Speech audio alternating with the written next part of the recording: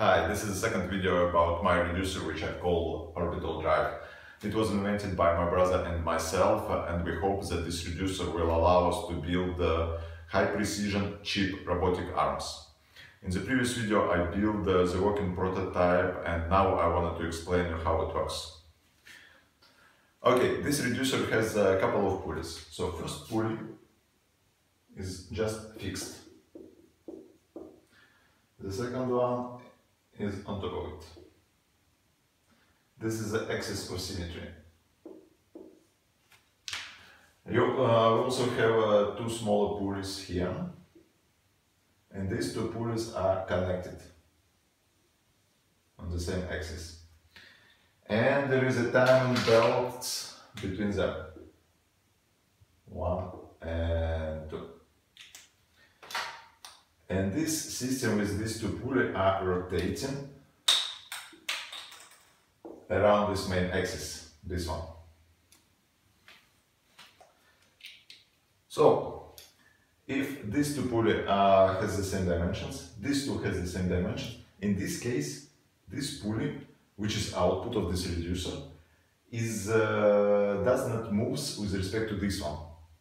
But if we will introduce in this system a small asymmetry, like for example, if this pulley is going to be just a little bit smaller than this one, in this case we will get a higher reduction ratio, because when we will rotate this system around the main axis a couple of times, this one will rotate, this pulley will rotate only just a little bit. So now let's calculate the reduction ratio of this system. So we assume that dF is the diameter of the fixed pulley, ds is the diameter of the smaller pulleys, and the output is diameter of the output pulley. So let's assume that our these two pulleys are rotating with the frequency nu. So this is the frequency of our motor, and in this case, in rotating frame,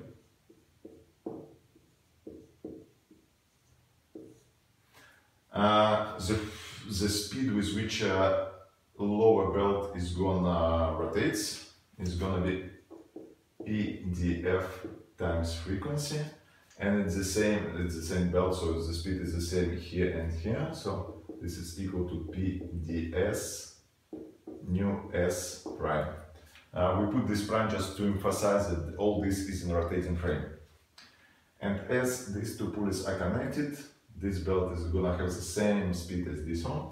So all this is gonna be equal to PD output times nu output prime. And thus the frequency of the rotation of the output pulley is gonna be dF divided by d0 nu.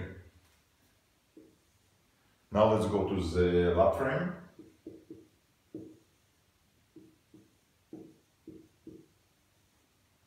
And in lap frames, the frequency of the rotation of the output pulley is going to be nu output, and it's going to be nu minus nu prime output, and it's going to be nu times 1 minus dF divided by d output.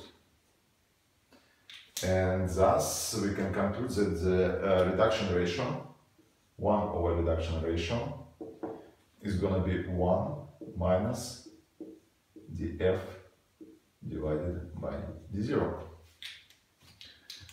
Thus, if there is a small difference between the diameter of these two pulleys, in this case we're going to have a huge reduction ratio.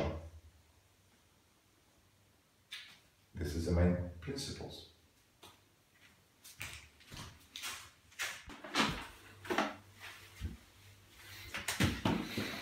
So this is the box. Let's see what we have here. This is my reducer. Inside the box there is a power supply, there is a controller to control the motor, there is Arduino to control controller, and I have also some spare belts. So now let's see how it works. Just wait a couple of seconds to start up everything.